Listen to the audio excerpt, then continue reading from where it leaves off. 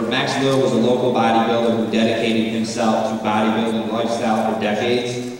Max was always willing to help people in the gym and always promoted bodybuilding, weightlifting, lifestyle, and a healthy alternative for kids to stay out of trouble. He believed the discipline and focus it took to compete would pay dividends in kids' lives, and Max always respected bodybuilders' ability to achieve lean conditioning naturally.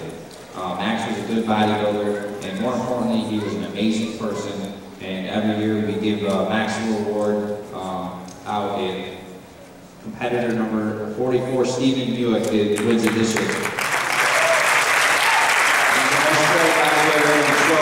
Please put your hands together for Stephen